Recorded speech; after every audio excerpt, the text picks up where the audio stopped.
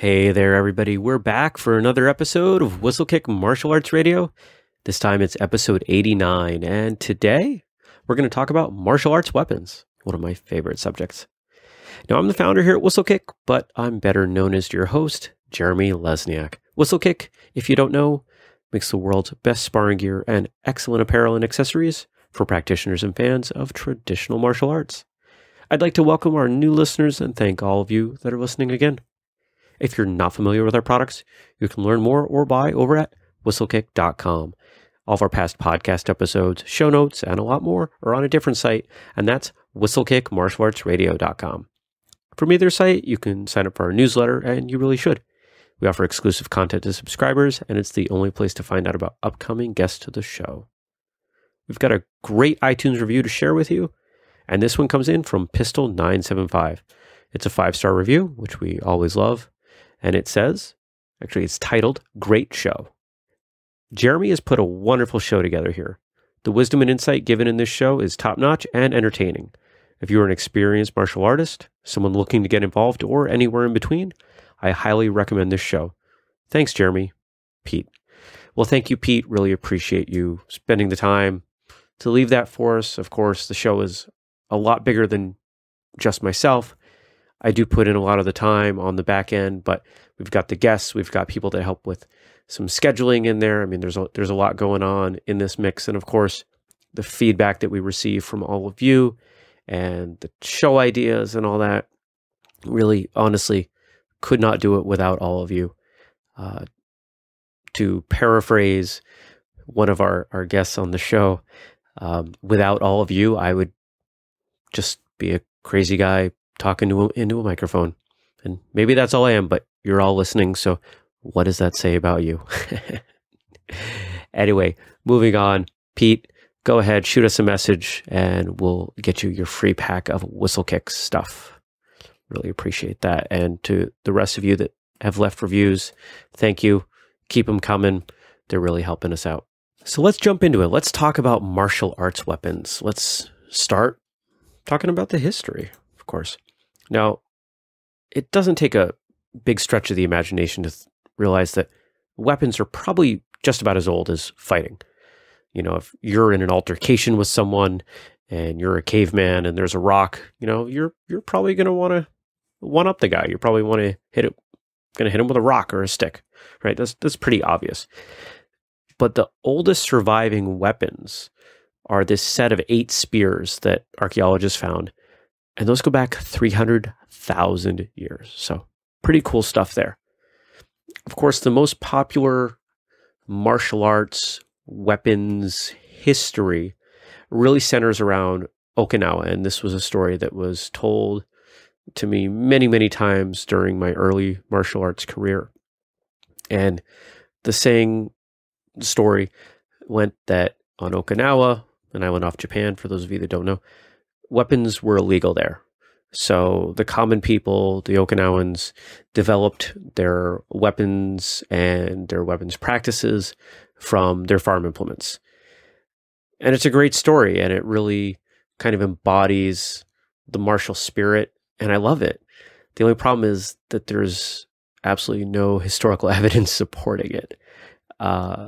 Yes, weapons were illegal, but there's no real proof that the weapon systems that were developed on Okinawa came directly from farm implements. There is quite a few documents showing that those weapons came over from China.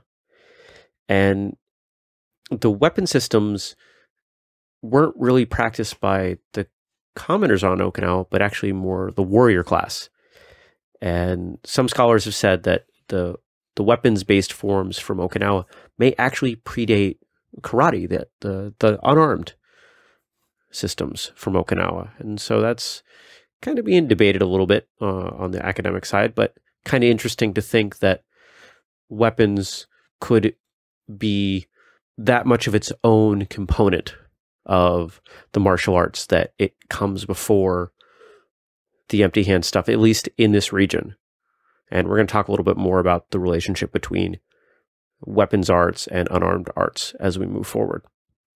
Of course, when we start to think about weapons as a broad component of the martial arts, and we start adding in things like swords, there's a ton that we can talk about. And we're not going to go into depth about all of the different origins of the different weapons arts across the globe, because we'd be here all day, right?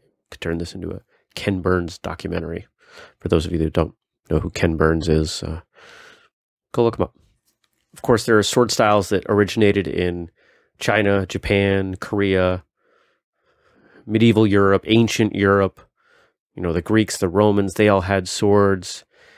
The ancient Indian art of Kalaripayattu, if I'm saying that anywhere close to right, they had bladed weapons. We've talked about that a little bit, I think, in social media, not so much on the show, as possibly being the original martial art, the one that was brought by the Bodhidharma to the Chinese temples, that everything else that we think of as the original martial arts stemmed from. But even as far back as the ancient Indian practice of Kalaripayattu, they had bladed weapons. Now, the first Japanese swords were made of iron, and they came from techniques that the Chinese developed and brought through Korea. That was sometime in the 4th century or so. But the katana, you know, with that distinctive curved blade, when we think about Japanese swords, we tend to think of the katana in that shape. That was years later that developed, somewhere between 800 and 1200. The shinai, that great bamboo practice sword that some of us have experienced across the back of our legs. I know I have. That actually wasn't developed until the 1800s. Now, we really can't talk about Japanese swordsmanship and Japanese swordsmanship history without mentioning Miyamoto Musashi, who was the author of the Book of the Five Rings, and he lived sometime in the 1600s, late 1500s, early 1600s, if we want to be really specific there. Now, Korean swordsmanship, that's kind of at an interesting place right now. You've got some people that are reconstructing this sort of lost knowledge. There are books, photos, some things that have been discovered fairly recently or just kind of archived that are getting pulled back out, while you have others that are practicing sort of Korean versions of Japanese sword arts like kendo. And at least as far as Korea goes, evidence of sword practice goes all the way back to the 4th century, you know, kind of ties in with as iron swords were traveling from China through Korea to Japan. But the earliest evidence of regimented, systematized sword training in Korea goes back to the 12th century. And part of the reason, perhaps the main reason, that Korean sword training really faded out was because in the late 1800s, Japan had a really strong cultural influence, and Japan was focusing a lot more on firearms. So there was a big shift there in the military to focus more on guns. Swords, of course, go back a lot further than the 4th century. The first swords in Egypt were made of bronze, and they go back more than 4,000 years. So there's a lot going on back there. We don't have a ton of records of how they were used or anything, so I'm not going to spend any real time digging into that. Of course, if we think about the types of weapons, you know, Okinawan weapons have a fairly small set that we talk about. You've got the bow, the staff, the sai, tonfa, nunchaku. Just personal aside, please don't call them nunchucks. Drives me crazy. Kama, teko, which is basically brass knuckles. Timbe rushin, shield and a spear. Surujin, which is kind of a weighted chain or a cord. The eku, which is an oar. Tambo, which is a short staff about the length of the forearm, sometimes used in pairs. Kua, which is really a gardening hoe. The hanbo, which is a shorter staff about the length of the leg. Nuntibo, which is kind of a staff with a sai on the end. And sensetsukan, which is a 3-sectional staff. Think of like a nunchaku, but with an extra wooden piece and an extra piece of rope.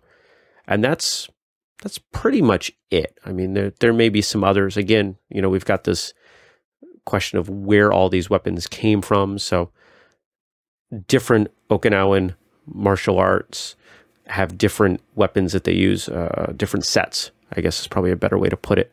But those are kind of the core accepted ones. Now, Indian weapons, mentioned those before, they had a lot more in the way of blades, different lengths, different shapes for different purposes. But, you know, a blade is a blade, right? So even though the shapes were different, they were all designed to either slice or stab.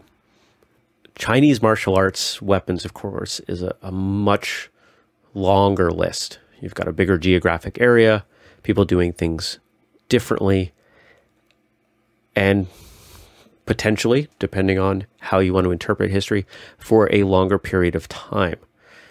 Most of them are similar to at least something on that list of Okinawan weapons that I mentioned. But then you have some other things that are completely different, like shuangao, the hook swords.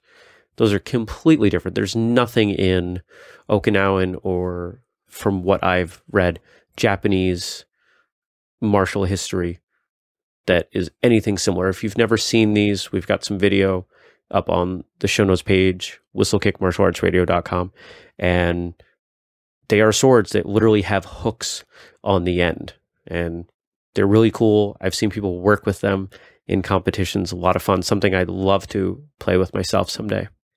In some martial arts schools, weapons are taught in parallel. So my original martial arts upbringing, we started working with the bow, the staff, usually around yellow belt. And in some schools, that's how they do it. You know, it's part of the core curriculum, and you have to learn certain weapons to progress to certain ranks.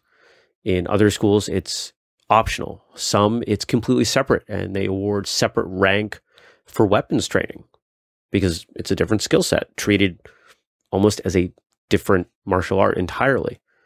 In our NIS, students typically learn the stick and knife techniques before they learn any empty hand techniques. And that's the opposite of what most martial arts styles do. Most of you that are listening, if you've learned martial arts weapons, you've learned them as an extension of your body. That's what most martial arts systems teach. You take the empty hand techniques, you put a weapon in your hands, and you adapt what you're doing, and it just gives you a better understanding of how to manipulate the weapon. European swordsmanship is kind of receiving this renaissance, which maybe is an ironic choice of words and not one that I intended.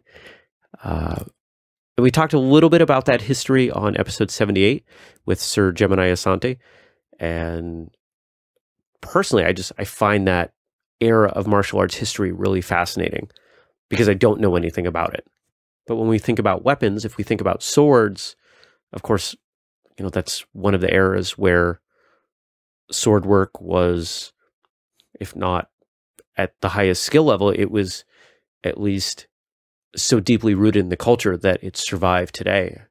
Even a movie like Shrek, there are knights and they have swords, or, you know, there are Lego sets that have swords and shields from that era. So I just find that really neat, and I think it's cool that we're starting to see more of that come into the broader martial arts realm. I think that most of us that train in the martial arts, even the most skilled, unarmed martial artists, would probably take the advantage of having a weapon in a fight if that opportunity arose. Because weapons give you an advantage. And at least in the way that we define weapons in martial arts, there's something all around you. I bet within your reach right now, there's something that you could use as a weapon. Most often, it's something that you could use in place of a knife or a staff or a stick. And that's why these are usually the first weapons in most martial arts systems, because you can adapt just about anything to those techniques. One of the things that I really like about weapons training is that I think it gives us a different perspective. I think it broadens our context as martial artists. The better that we understand weapons, how to attack with them, how to defend with them, how to attack someone that has one and defend against someone that has one, I think it makes us better overall. I think gives us a better understanding of how the body moves, how people react, the advantages and disadvantages of having a weapon. Of course, just having a weapon in your hand doesn't automatically give you an advantage. And there's no better example that I can offer you, at least in audio, than if you've never done self-defense against someone with a bat or a long stick. What's job number one is to get inside the end range of that weapon. Because once you're inside, just as if you're working with someone who is primarily a kicker, once you're inside the range of their foot, they're not nearly as dangerous. And of course, if the person is focusing on the weapon or focusing on their kick, if we're going to stay with that parallel, you actually have an advantage. The world seems like it might be shifting into this kind of increasingly dangerous place. And I don't want to debate that, but let's assume for a moment that it is. Now, some of us carry firearms, but some of us are unwilling or unable to in our day-to-day lives. So, of course, learning skills that you can apply in a situation to give you that advantage that a weapon inherently gives you can be really important and very effective. Getting better with a knife or a small stick, something like a kubaton, that can be really valuable. And of course, figure they're all over the place. Learning how to handle that, it's a pretty good idea. Fun fact about the kubaton. It's not the ancient weapon that a lot of people automatically assume it was. It was invented back in the 1960s, and it was really popularized when the Los Angeles Police Department started training female officers in how to use it. And if you're not familiar with what a kubaton is, it's basically a 4 to 6 inch long stick that often has a keychain. Some martial artists specialize in the training and teaching of these smaller weapons. And I would encourage a lot of you that feel like this is an appropriate path for your training to seek out someone like that. Of course, Guru Chris Thompson from episode 88. We recorded that episode not too long ago. It aired just a couple days ago when we're recording this. He's a great example of that. He's an amazing martial artist overall, but especially with knives and sticks. Personally, I think weapons are just a lot of fun to train with. There's nothing that I can do outside of weapons to change the effective range of my attacks, of my kicks and my punches. I can't make my legs shorter or longer, but I can pick up a small knife or a long spear, and that can really give you a different perspective, as I mentioned before, on how combat can occur and how you can steer things to your advantage. If you've never trained with weapons, I really think you should, even just to play around. If you don't have a training partner or an instructor or a great place to train, just pick up a stick. And I don't mean go buy some fancy rattan thing off the internet. Just go out in your yard, out in the woods, pick up a stick and consider how you might use it in a way that takes the concepts from your unarmed training and adapts it. I am absolutely not a proponent of learning martial arts from videos. I'm not saying go spend 12 minutes on YouTube and call yourself a master stick fighter. But if you're just interested in understanding some of the core concepts, there's really a lot of great material out there that you can look up. Now, if you do find that weapons training is something that you want to bring into your own personal curriculum, I'll bet there's somebody nearby, every one of you out there, that knows enough about weapons to help you out, to at least get you started. And you really should seek that person out. Besides, I don't think weapons training is ever more fun than when you get to spar. And you have to find some training partners to do that. So go find some. What are your experiences with martial arts weapons? Do you train with them? If not, why not? If you do, why? How does it relate to your unarmed training? What's your favorite weapon? Whatever the comments, shoot us a message. You can get to us on social media. We're on Facebook, Twitter, Pinterest, and Instagram, all with the username Whistlekick. Or you can leave us a comment on our website, whistlekickmartialartsradio.com, or you can find the video over on YouTube. Just search Whistlekick. The show will come up. And if you think that this would be a great episode to share with one of your friends, please go ahead and do that. Help us spread the word. The show continues to grow, and that's thanks mostly to people like you that are helping us spread the word. So we really appreciate that. Now, if you want to be a guest on the show, or maybe you know someone that would be a great interview, perhaps you have an idea for a topic for one of our Thursday shows like this, go ahead, get a hold of us. There are forms on the website, or just shoot us an email, info@whistlekick.com. Don't forget to leave us a review. And if you're not, please subscribe to the newsletter. Stay subscribed to the show with one of the apps available on iOS and Android. You can learn more about the products we make at whistlekick.com. And our sparring gear is also available on Amazon. That's it for today. So until next time, train hard, smile, and have a great day. Oh, but one more thing. Of course, we've got the Martial Arts Weekend coming up pretty soon, martialartsweekend.com, July 8th, 9th, and 10th. We talked today a lot about weapons. We are going to have some weapons training there. We've got some people bringing in some kind of European concepts, and we've got Guru Chris, who's going to be working some stick and some knife stuff with us. So again, it's fleshing out to be an amazing weekend. Don't miss out. MartialArtsWeekend.com. Space is limited. We do have some spots left. Sign up right away. Don't miss out. Now we're done. Thanks.